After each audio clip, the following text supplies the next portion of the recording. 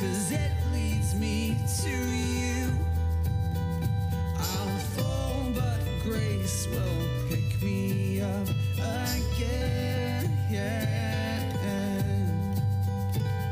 I've counted up the cost. Oh, I've counted up the cost. Yes, I've counted up the cost, and you are worth it.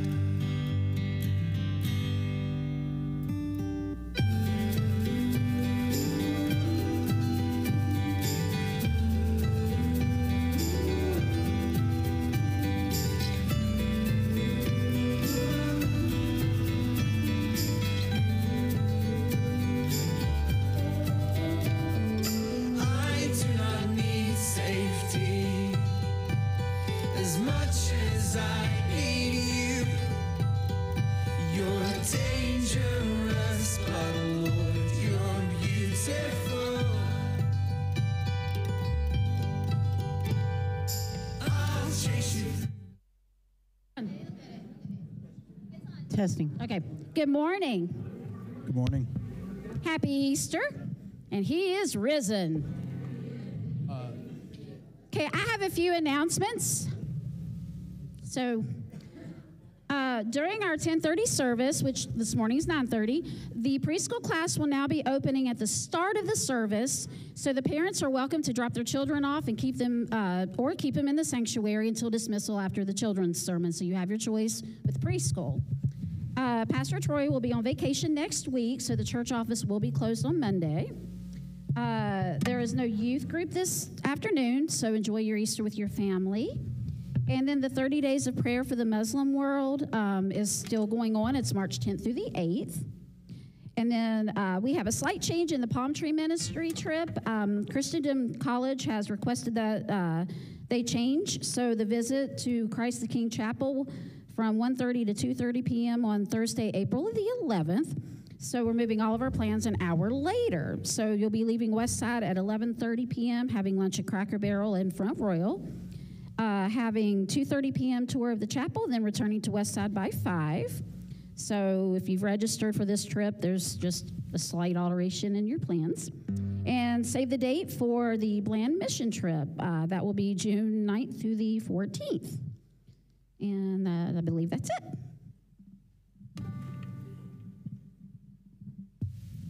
Test, are we on? Good morning, everybody. Let's go ahead and stand and start with our opening hymn, The Old Rugged Cross.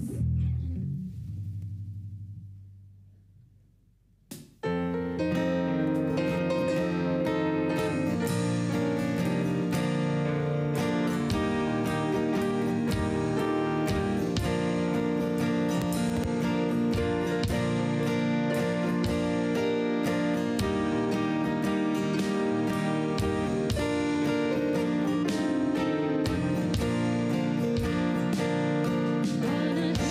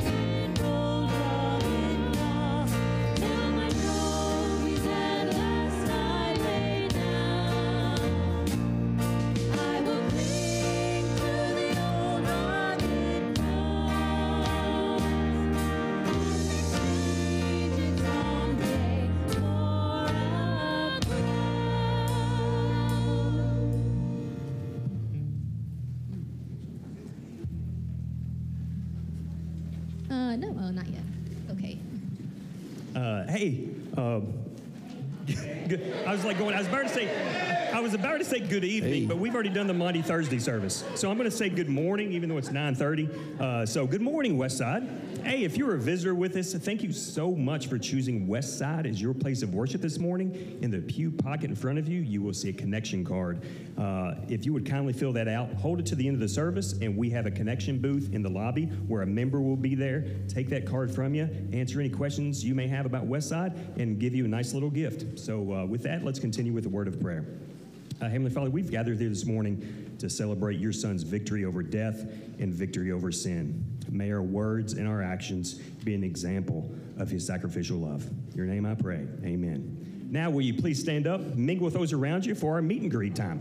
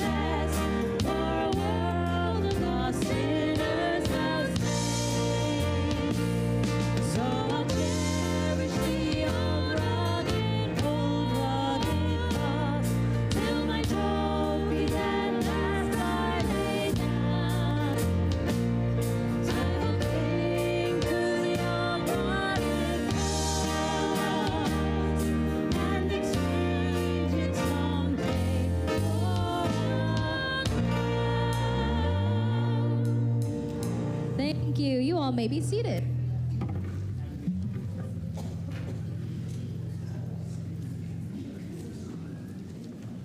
Morning, Westside. Boy, I can't tell you, I came out a little prematurely here. Just enjoyed looking out and watching you all greet one another. It's, to me, one of the special moments within our worship service each week. I think many of you look forward to it. I know there are some people that if they go to a new church and people get up and start walking over to them, they get a little, oh, wait a minute, what's all this about? But I love my perch up here, getting to look down and watch all of you just greeting and loving and smiling and talking. And I have to think that maybe there's just a slight better vantage point in heaven, getting to look down and see the same thing. I'm standing up here for a reason. Today is Resurrection Sunday. As we've already said, we're here because our Lord and Savior, He is risen. And you're in for a treat. We have not one, but two very special baptisms that are going to take place today. And I can't think of a better time than on Resurrection Sunday to celebrate in the waters of baptism. And what we have here today is two members from the same family. It's a father and daughter duo that are being baptized here this morning. And I'd like to introduce you to you. First, I'll introduce you to Dad. This is Jimmy Stickley. Hi, Dad. Somebody said, hi, Dad. All right. Jimmy has prepared just a short testimony.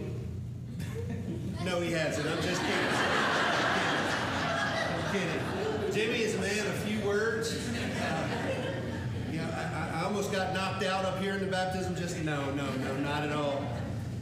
But Jimmy is here because, he's given his life to Christ some time ago. He's been faithfully coming to this church for about a year now, but he's never been baptized. And we've talked about it, and he just kind of shared his heart a little bit, and he knows that this is what he needs to do. His family wants to officially be members of this church. His wife he has a son and a daughter, and his wife is the only one that has been baptized up to this point. So Jimmy's being baptized today. Hannah's going to be baptized here shortly. And then later in the spring, Peyton is going to be baptized in the river down in Bridgewater. And we'll tell you when that's going to happen in case anybody wants to come out and celebrate with us. But what a joyous occasion this is. Scripture tells us, baptism is symbolic, and I don't want to get ahead of myself because I'm going to talk a little bit about that in the sermon today. But, Scripture talks about how just as Jesus was dead and buried and raised from the grave through the glory of the Father, that's what we do when we're entering into the waters of baptism. It is a symbolic representation of being buried and dying to our old life and being raised to walk anew with our Lord and Savior, Jesus Christ. Amen? Jimmy, you ready? Yeah. Jimmy, I haven't said anything that wasn't true, right? You have given your life to Jesus. Yeah. All right, now I baptize you in the name of the Father, and of the Son, and of the Holy Spirit. You may walk in newness of life.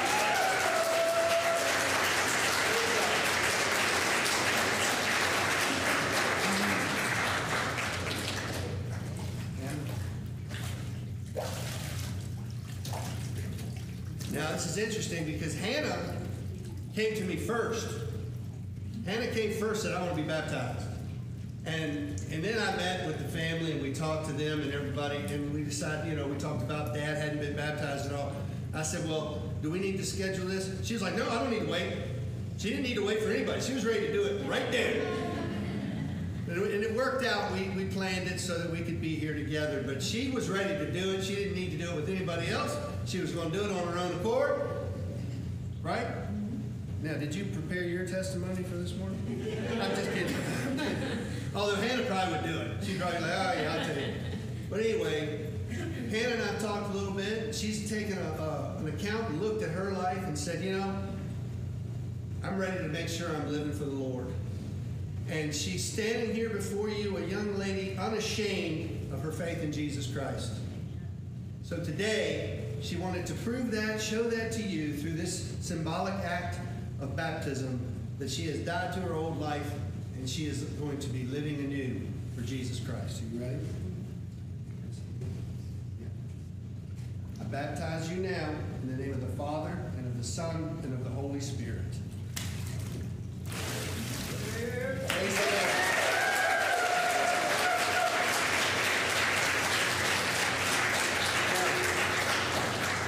At the end of the service, I'm going to call Jimmy and Hannah both to come back down to the front so that we can all pray over them together, and then give you a chance to love on them and welcome them officially into our Westside family. Does that sound good? Yeah. Let's continue in our time of worship.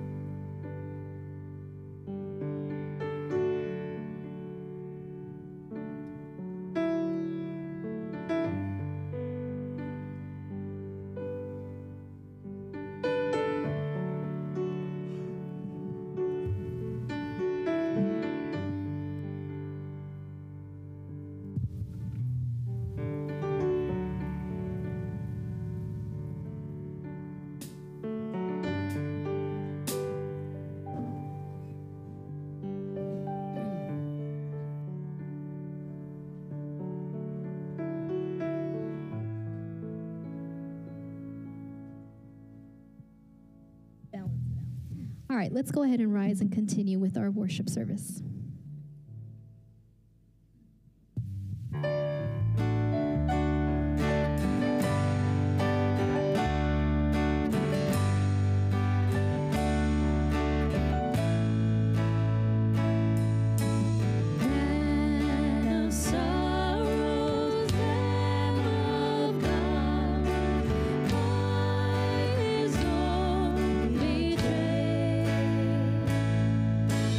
Sin of man and wrath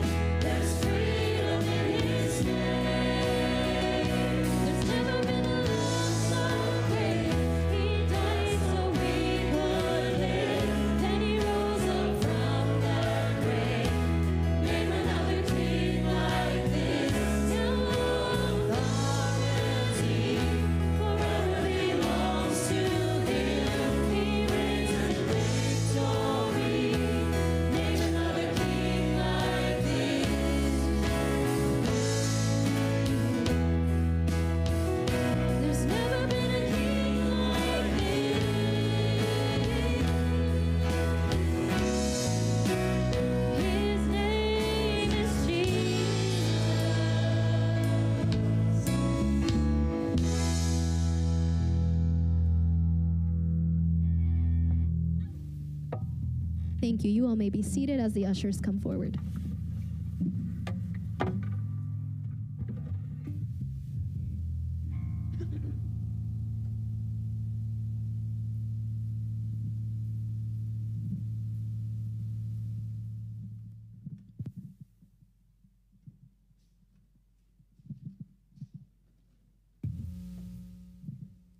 Let's pray. Our gracious Heavenly Father, we do thank you for this opportunity to worship in your house today and for the praises that we've given. And Father, we thank you for this place that we have to worship, and we thank you for the way that you have blessed our church and us individually.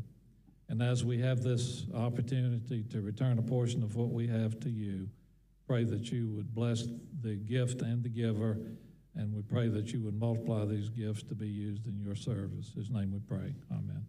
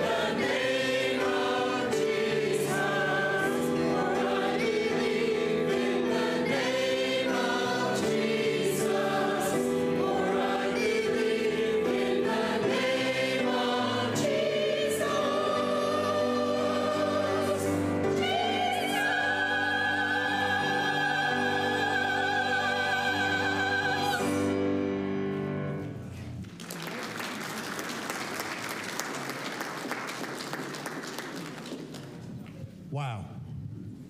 That's amazing. I got up early to come to the sunrise service. I got excited and I got into the baptistry a little early. I was excited and I started to clap a little early before they even finished. And then what a tremendous ending it was. Wow. Thank you, Jessica. Thank you, choir. Thank you, worship team. At this time, I'd like to invite the children to come down and hang out for just a little bit this Easter Sunday. I like that bow tie. Hi, guys. Hi, guys. Good to see you. Hello. You brought your little friend with you? Good. Hi, Stella. I halfway thought Blaine was going to come join us when he came by. But would have been the first time. I know. Hello. Hello, sweetheart. Any other kids out there wanting to come and join us? We good? Just making sure. I saw Miss Dolly. Looked like she was getting up. I wasn't sure. All right, hey, I brought something. Oh, no, here she comes. I brought something to show you today. I brought something to show you today, and I want you to see if you can tell me what it is. Now, you're probably going to have to put your thinking caps on for this one, okay? You ready? I'm going to show you. What is this thing? It's what? Easter egg. An Easter egg. How do you know it's an Easter egg? How is this different from a regular egg? It's colored. It's colored on with markers. Well, so you're saying it's a normal egg. Why are they calling it an Easter egg? Because it's Easter. Did this come from an Easter chicken? No? No. Oh, you got to color it to turn it into an Easter egg. Oh, now I see what you're saying. So this egg is different from other eggs. It's an Easter egg because it's colored to look, it's made up to look pretty, isn't it? Yeah? Now, here's what I want you to see today. This egg is like a lot of people. Now, I'm not talking about the shape because I know some of us are starting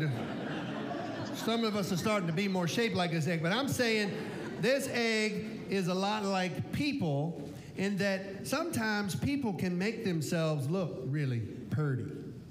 Sometimes people can put on the pretty clothes and the pretty smile, but inside they're not real pretty. Now, as people who love Jesus, we want to try to be pretty to the world. We want to, take care of ourselves, and we want to think about the way people see us, and because we're trying to show people Jesus, right? But it's what's on the inside that matters. What's inside this egg? Yolk?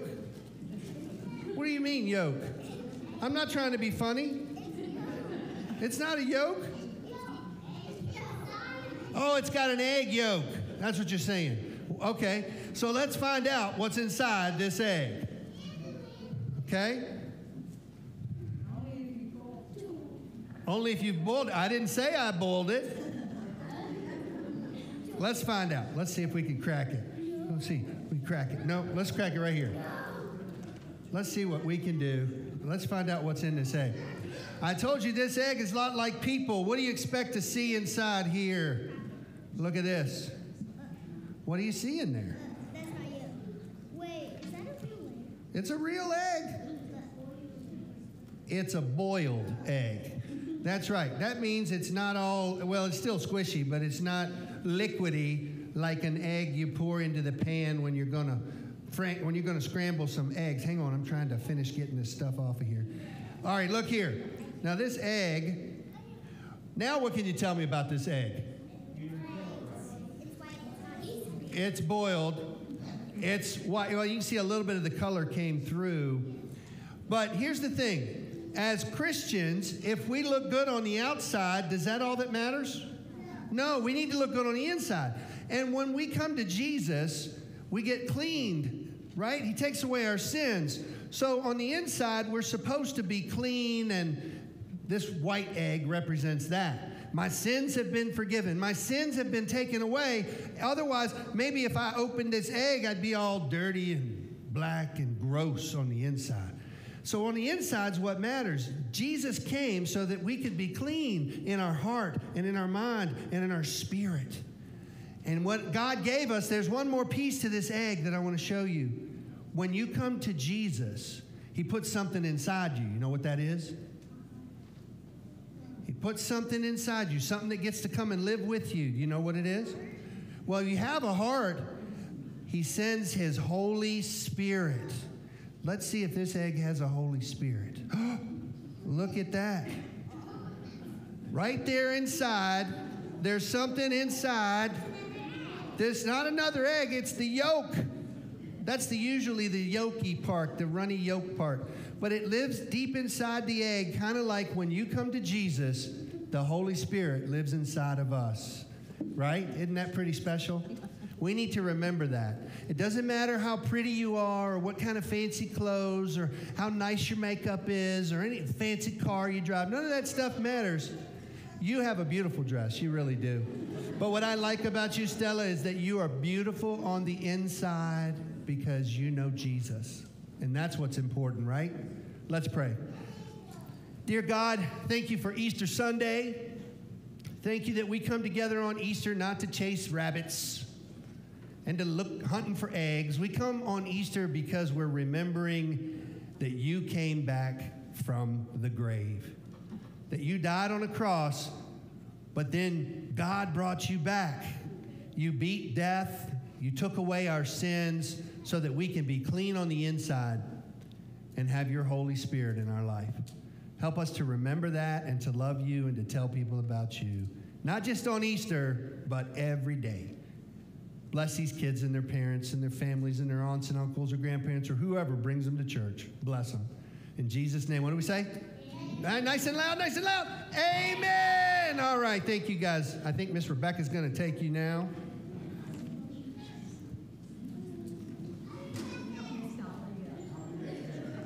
There we go, Miss Dolly.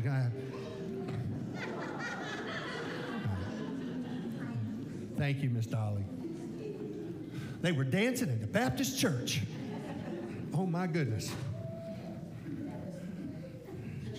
Relax, Miss Cora. I'll give you a dance later, okay? Steve, I don't know. You look like a toe stepper. All right.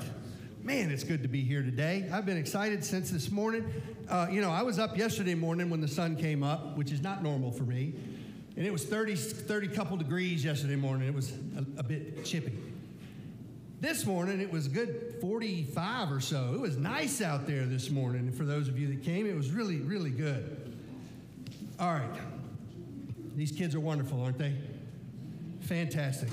I love my time with the kids up here every Sunday morning because you never know what they're going to say. You never know what they're going to do. I know you guys love it because it keeps me on my toes, but it reminds me of a story that I want to share with you this morning. A Sunday school teacher, she once asked a group of children this question: what is Easter? Mary Louise Duggard, age 8, she answered in this way. What is Easter? She said, you get candy and you look for eggs and you remember God. That's not a bad answer, right? Jimmy Hogan, age 7, he said, it's the day Jesus woke up. Again, that's not bad, right?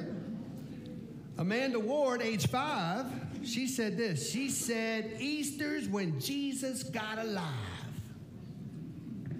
I think I really like that one. A group of 4-year-olds in a different Sunday school class were asked this question one Easter Sunday morning. Does anyone know what today is?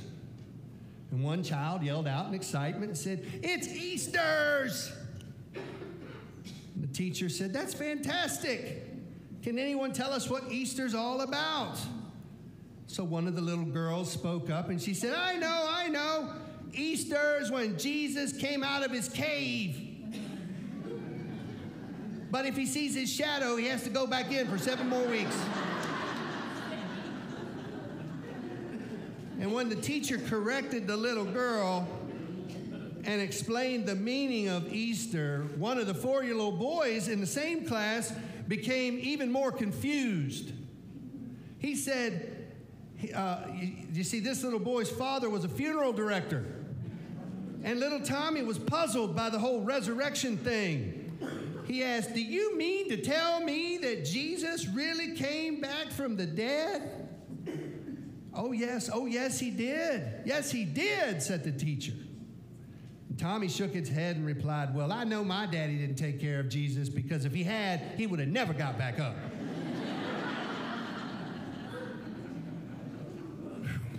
This leads me to the sermon title for today, The Empty Tomb. What does it mean? And I'm going to break this down to just 3 things for you to consider this morning. Number one, I'm going to spend a little bit more time on, but number one is the empty tomb means he is alive, people. The empty tomb means Jesus is alive. He was dead, but he came back to life. Now, I don't know of any other way to explain that to you more simply. Some people have tried to say that Jesus wasn't resurrected. Instead, his body must have been stolen. And that doesn't hold up. It doesn't make sense. Who would have taken the body of Jesus? Let me tell you this, not the Romans. Because the Romans had no reason to remove Jesus from the tomb. You know why? Because that would have made them look weak. As if they were worried about the disciples or somebody else who would be foolish enough to challenge their authority to try to defeat their soldiers and break the official Roman seal that they had placed on that tomb. No way. The Jewish religious leaders, they didn't steal the body of Jesus. If so, they would have produced his corpse shortly after the disciples began proclaiming that Jesus had been resurrected. They would have drug his corpse out from wherever they had it. They would have hung it up on and showed it to everybody and said, look, he's dead. He's still dead. They're lying. You know they would have jumped at that chance, but they couldn't because they didn't have the body. And if they could have done that, they would have ended Christianity right then and there. Some claim it was the disciples. They must have been the ones who had taken the body from that tomb. Somehow, these followers of Jesus, a group made up of fishermen, a tax collector, and most likely a few other tradesmen, somehow the disciples managed to overpower those professional soldiers who were guarding the tomb without killing them and without any casualties of their own. And they were able to roll away the stone and steal the body of Jesus. Not only that, but these same disciples, they also managed to pull off what would have to be considered as the greatest con job in all of history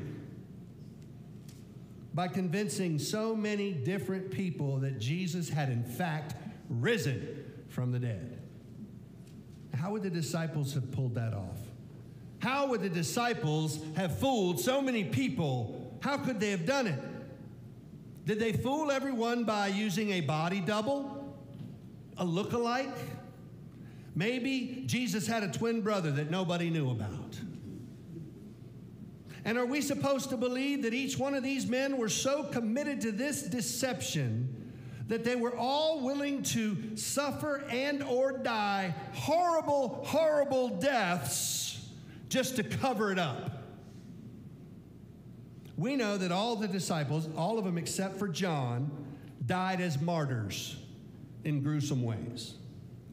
Are we to believe that they did this to protect some great lie? Not one of them would have cracked under torture and said, okay, I admit it, he had a twin brother. No, not one.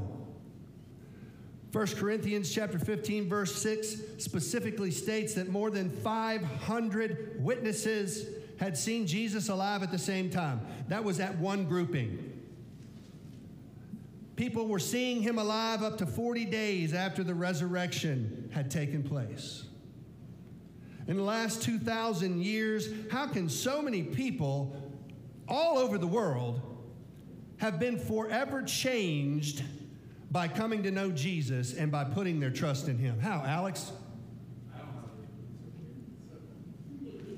This goes far beyond what anyone might call a psychological phenomenon. Maybe you've come to know this by now, but following Jesus, believing in him and in God's plan for the redemption of all mankind that took place through him, through his death and resurrection, this requires faith, people. People have always searched for reasons to doubt, looking to disprove and or deny that Jesus is who he is. But they haven't been able to accomplish that. Because this historical event, it just has too many verifiable facts to be disproven or ignored. A fellow by the name of Professor Thomas Arnold was in his time considered to be the foremost expert in historical studies. He was the chair of modern history at Oxford University in the early 19th century and made the following observation. Professor Arnold stated, he said, "I have been used for many years in studying the histories of other times and to examine and weigh the evidence of those who have written about them. And I know of no one fact in the history of mankind which has proven any better and fuller evidence of every sort to the understanding of a fair inquirer that the great sign which God has given us, that Christ died and rose again from the dead." This is a guy that gets paid to examine historical evidence, to debunk what needs to be debunked, and to prove what needed to be proven. The empty tomb. We talk about that all the time at Easter. The empty tomb has a message for all of us. To science and philosophy, it says, go ahead and explain this event. To history, the tomb of Jesus says, repeat this event. To time, it says, erase this event. To faith, the empty tomb says, believe this event. There's even a theory out there that Jesus didn't actually die. Someone must have made a mistake in pronouncing him dead. Jesus must have simply, the word they use is swooned. He passed out or fainted from the pain, from the blood loss, from the dehydration. One lady wrote into a question and answer forum that is supported by a popular religious magazine, and this is what she wrote. She said, "Dear sirs, my friend said that at Easter that Jesus just swooned on the cross, that he passed out, and the disciples nursed him back to health to make everyone believe that he had been resurrected. What do you think about that? Sincerely, bewildered." This is the response she received. It said, "Dear bewildered, see if your friend is willing to test that theory. Beat them about the face and torso for a while. Then whip them using a cat of nine tails with 39 heavy strokes. Force a sharp, thorny crown on their brow. Nail him or her to a cross. Hang this person out in the sun for 6 hours. Run a spear through his or her side. Then seal them in a tomb for 36 hours and see what happens. Sincerely, Charles." Jesus didn't just faint and be somehow revived by laying in a cool tomb. The blood loss alone would have been enough to kill a normal person. It wasn't just that they took a fresh, healthy body and nailed him to a cross. He'd already been beaten. They were having fun with Jesus before he ever got whipped. That cat of nine tails, they stop at 39 because they believe that when they get to 40, it kills someone. He endured all of these things before he was nailed to the cross. This event, the empty tomb, is the foundation of our Christian faith. Both the Romans and the Jewish religious leaders, they would have disproved the resurrection if they could. Believe me, if they could, they would have disproven it. Critics have unsuccessfully tried to do this for 2,000 plus years now. Disprove it. Modern technology, and we've come a long way. We have the world at our fingertips on our iPads and our cell phones. Modern technology and newer archaeological finds, they've done nothing but further support the biblical narrative. Now, I'm sure you've heard this before, but God didn't have the stone removed from that tomb so that Jesus could escape, so that Jesus could come out. He removed the stone so that everybody else could look in. That's the reason the stone was removed. So we could all see that the tomb was in fact empty, that Jesus wasn't there. Think about it. When Jesus showed up to show himself to the disciples, we are clearly told they were in a locked room, yet Jesus appeared before them. Did he simply materialize through the wall? I don't know what he did. But if he could do that, he certainly could have come out of a tomb that was sealed. And Jesus wasn't there because his body had been taken. Jesus wasn't there because he was alive, because God had risen him from the dead, just as Jesus said was going to happen. Death could not hold on to him because of who Jesus is. Emmanuel, God with us. This belief is so tremendously important. You know, some things don't really matter when it comes to faith in Jesus. Some hills aren't worth dying on. For example, what a person looks like or what they wear to church. These things have nothing, absolutely nothing to do with their faith. If a person walks in the door and is covered from head to toe with tattoos, you cannot look at that person and say, they don't know Jesus.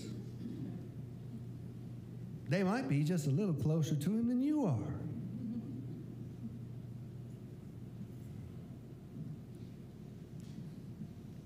Westside is a Baptist church. As you saw this morning, we practice what is known as believers' baptism, with immersion, being dunked as our accepted mode of baptism. That means that we only baptize someone who truly seems to understand the profession of faith that they are making in embracing Jesus Christ as their one and only Lord and Savior. And when we do baptize that person, they get dunked or immersed completely into the water. Other churches, they may sprinkle their people, they may pour water over them for baptism. But because they do it differently, doesn't mean that we're going to heaven and they are not. Or vice versa. Baptism is not what gets a person into heaven. Faith in Jesus Christ alone is what gets you into heaven. If you don't believe me, ask the thief on the cross. Our big question for this morning, the empty tomb, what does it mean? I said I'd give you 3 things to consider. I did say I'd spend more time on the first one. The first one was this: the empty tomb means Jesus is alive. We all know that. Number 2, the empty tomb also means forgiveness is yours. You can be forgiven and restored in your relationship with God if you want that forgiveness. The fact that Jesus wasn't in that tomb on Easter morning, that says a lot about him. But let me tell you, it also says a lot about you and me. Yes, Jesus loved us enough to die for us. I think we get that. But he did it all. Jesus went to the cross. He gave his life to pay our debts. By that I mean that Jesus took the punishment for us. He suffered the consequences for our sins against God, past, present, and future. Because none of us is perfect. Coming to Jesus may mean, yeah, I've been washed clean like the egg I showed you, but we are good at dirtying ourselves right back up. The good thing is, all we have to do is say, Lord, forgive me, and it is done. That's the good thing. Jesus died for your past sins, your present sins, and your future sins. Now, that doesn't give you a free pass to go out and do whatever you want to do. You should still want to be obedient to God and what he says is right and good and true. I'm talking about when we slip up, which is what we do. We may not do it intentionally. Sometimes we do sin intentionally. But we have a loving God, a God of grace. Jesus died that we can all be forgiven. Today, yesterday, tomorrow. Placing our faith in Jesus, choosing to follow him, to chase after him, genuinely believing that he is everything this book tells us he is. Everything. Choosing Jesus is choosing forgiveness and restoration unto God. I just talked about baptism. In the Great Commission from Matthew chapter 28, Jesus says that new believers are to be baptized. And they're to be baptized in the name of the Father and of the Son and of the Holy Spirit. Baptism is a symbolic act of obedience for the Christian. It's a public demonstration of your faith, your personal faith in Jesus, showing that you are unashamed of your relationship with him as your Lord and Savior. Being immersed into the water and brought back up again is symbolic of having died, I said this, to your old ways before coming to Jesus, and then having been cleansed of your sins. I brought Jimmy up out of the water, and he looked at me like, you think that was good enough? Maybe you should dunk me again. No, he didn't. It's a symbolic act. Jimmy was cleansed the moment he gave his life to Jesus. That water doesn't have special magical healing properties. But it did show all of you that he is an obedient follower of Christ. Hannah's not ashamed of the decision she made.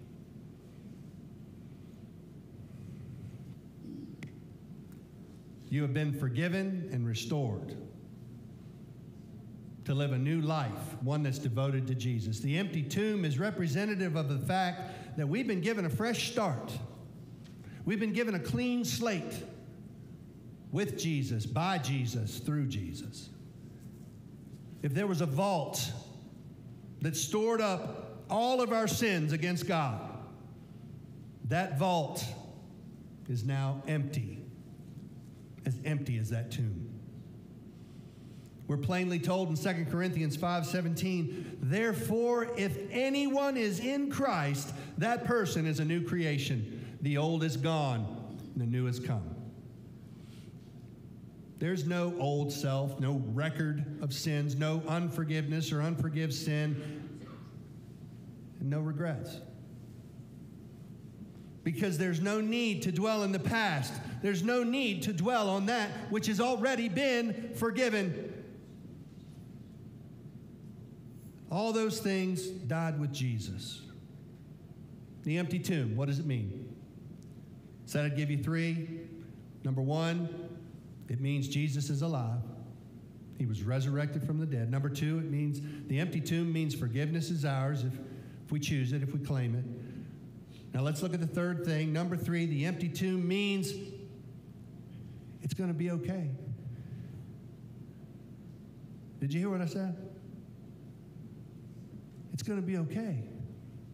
By that, I'm saying that the empty tomb speaks to us about the negative experiences that we will inevitably encounter in this life. We've all had those bad days when we find ourselves facing various trials and tribulations, and we're having difficulty seeing the light through the darkness that is all around us.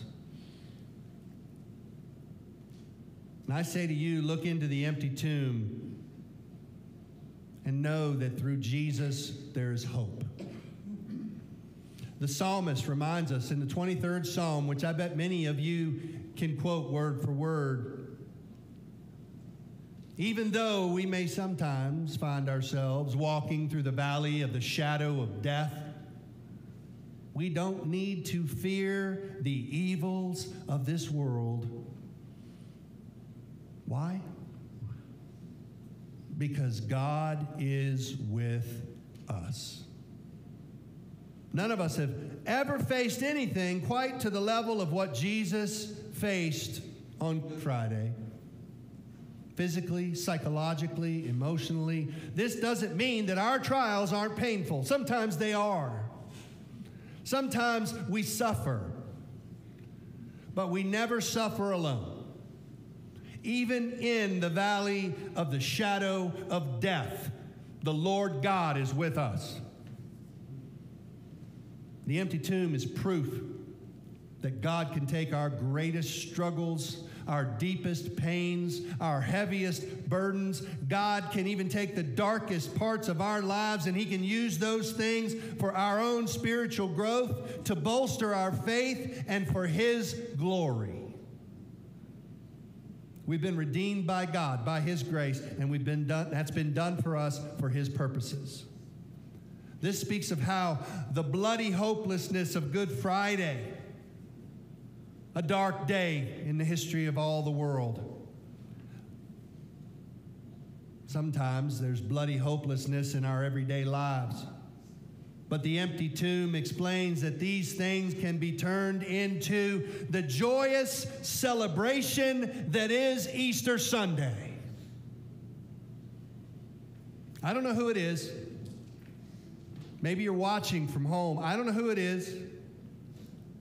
But I'm thinking that there is someone here today who needs to hear this. So listen up. Whether it's you or whether it's you watching from wherever, we live in a world that desperately tries to avoid pain and sorrow and death. We don't even like to think about the events that happened on Good Friday. But we are people of faith, and our faith says God may not send these things into our lives, not always, but He can use these things. He can redeem even the worst hardships that we may endure, even death itself. Even death itself can be used by God to turn our hearts and our minds toward Him, to strengthen our faith, and to solidify the hope that we have in Jesus. So the empty tomb, what does it mean? It means Jesus is alive. It means death and sin have both been defeated.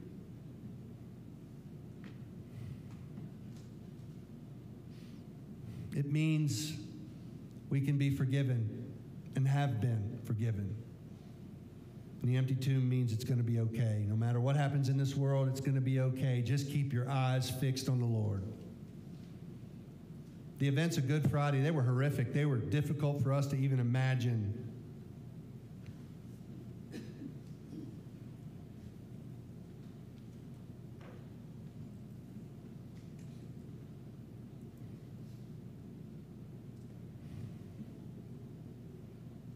Sometimes things hit us out of the blue. Sometimes we just wake up one day and there's a trial that we never saw coming. But Jesus died so that we could live. Jesus died so that we could be forgiven and restored.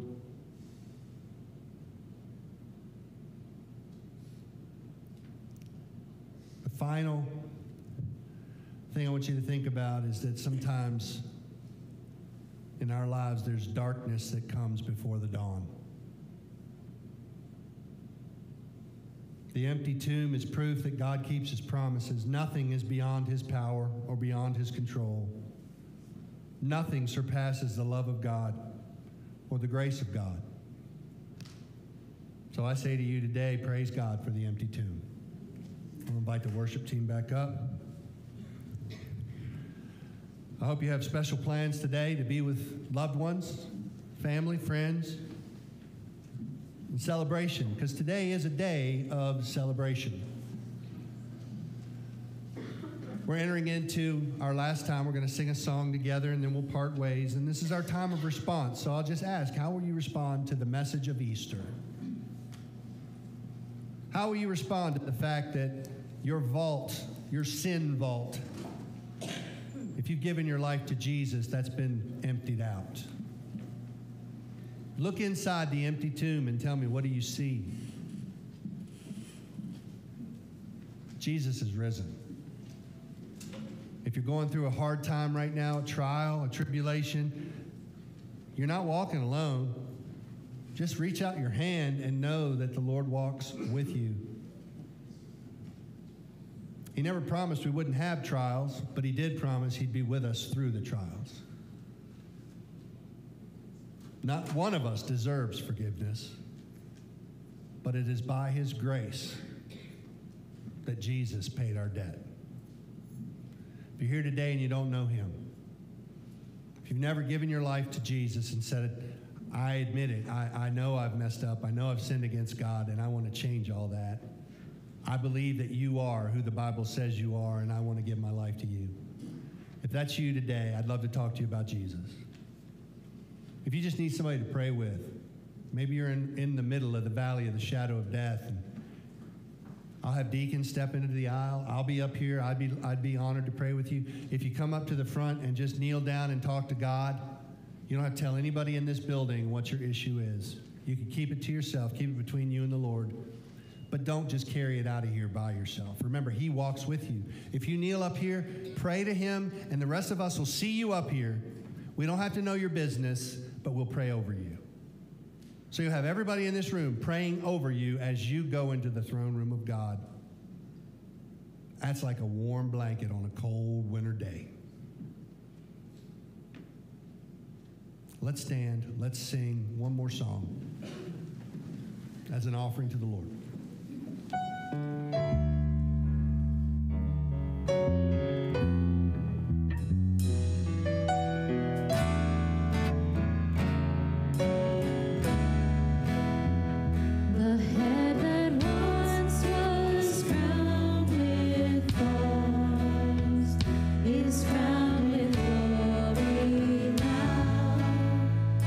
Savior knelt to wash our feet.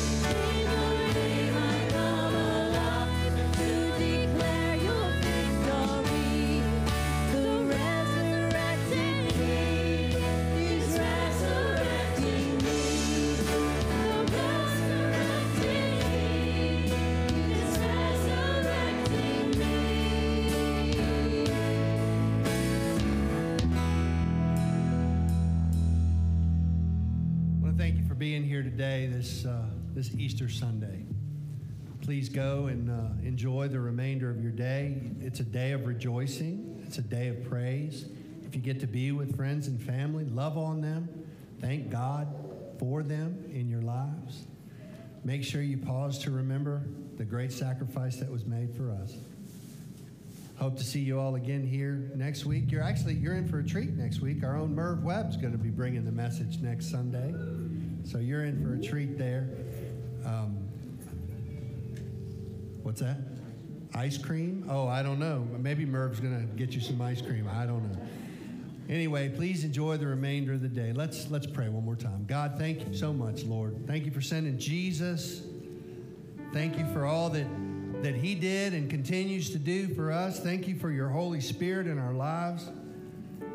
Thank you for Jimmy and for Hannah and the decision they made to be obedient to you and step into the waters of baptism, but more importantly, the decision they made to chase after you, to follow you, to dedicate their lives to you. Please watch over them and protect them, because the day any one of us chooses to do that, we wear a bullseye. Because the enemy would love nothing more than to bring us down and see us trip and stumble. So I ask for your protection around them and each one of us as we leave here today to enter into the mission field.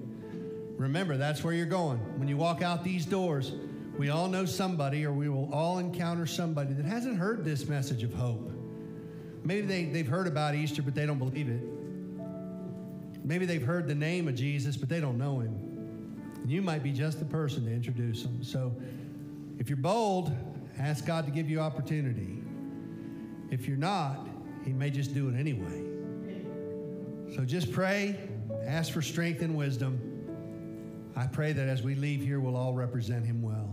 We love you, Lord, and we thank you for all that you do. In Jesus' name, all God's people say,